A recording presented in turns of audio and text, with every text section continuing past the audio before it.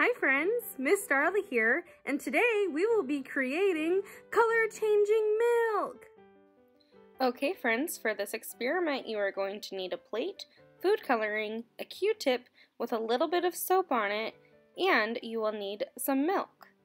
First, you will need to pour your milk on the plate.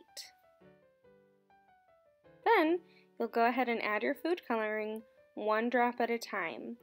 I recommend putting them in the middle so that your design will flow out from the middle. Once you have all of your food coloring added, you will then take your Q-tip with a little bit of soap on it and dunk it right in the middle, and you will see that the colors will flow out.